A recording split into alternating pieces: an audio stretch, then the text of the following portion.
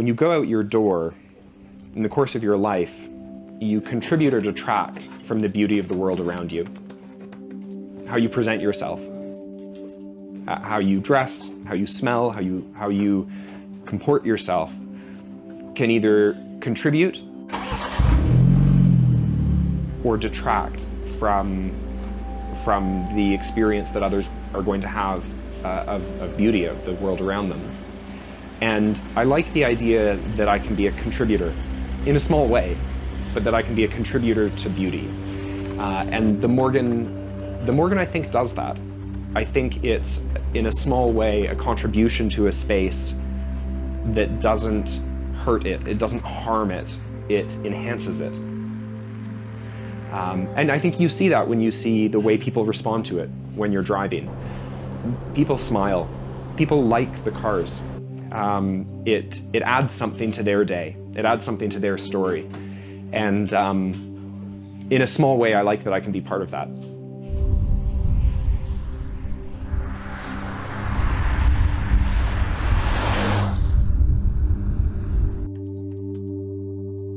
So I'm working on a book. I'm doing some writing, some photo editing. Yeah, I'm not sure I'm a designer. I'm not sure I'm an engineer.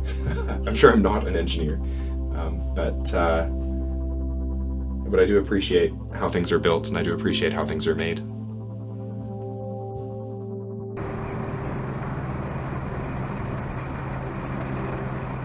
Our lives are comprised of stories. And growing up, for me, my family had these Sunday dinners with my grandparents' house, my aunts, my uncles, cousins, brothers, sisters, parents, and we would sit around and we would tell stories. There'd be stories about sports and stories about the weather, stories about work.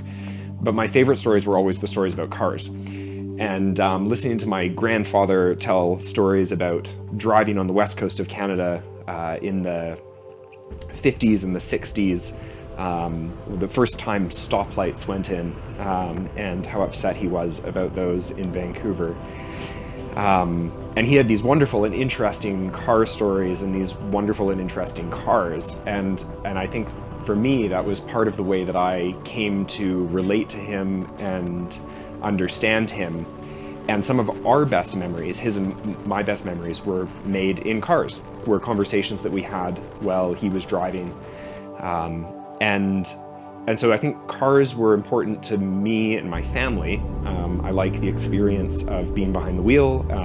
And then I like the way that cars can turn moments, those sort of liminal spaces between here and there, between now and then, between where you are and where you're going. They can, at their best, take those moments and turn those moments into memories. They can turn those memories into stories. I think one of the tragedies of a lot of modern cars is that they don't do that. They condense that space and they eliminate that space. Yeah, this is it. You can't not smile when you get the hood down. You smell everything in a Morgan. You're not cocooned from the outside. So if a field has just been plowed, or you're driving by a dairy farm, you're gonna smell that. But similarly, when you drive through a wood, you're gonna smell the trees. You're gonna smell the pine, and you're gonna smell the oak. You're gonna smell flowers.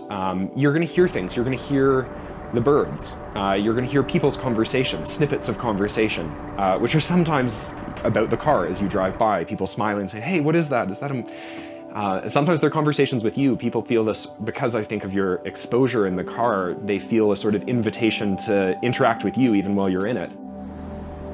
But you see things, and then you smell things, and you hear things in a really different way. Because the Morgan does nothing to protect you from those acoustics or those scents. It doesn't filter them. It doesn't inhibit them. It's not trying to hit some low decibel level of noise. You hear what's around you. You see what's around you. You smell what's around you. There's a real honesty to it, a real intimacy to it.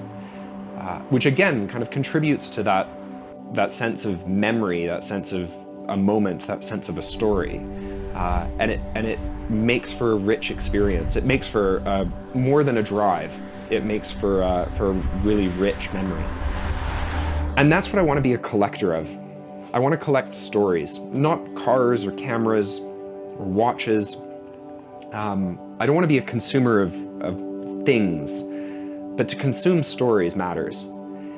And at the end of my life, when my family, my children, and hopefully grandchildren gather together, I hope more than anything else that the good thing I've left them are stories.